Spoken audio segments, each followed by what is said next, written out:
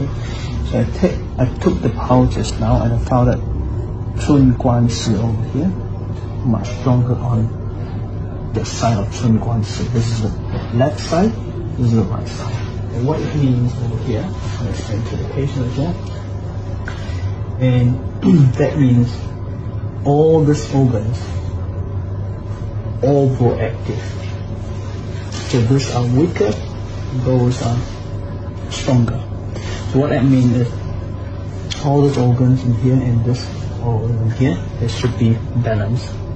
And at the moment, this and here, this and here, that cause imbalance. That's why I cause the condition that you suffer in the feet. So you want to balance it. So when the organs are balanced, the blood flow and the energy flow will flow well into the feet. That's how it feels. Okay. So between heart and small intestine, there should be stay like this.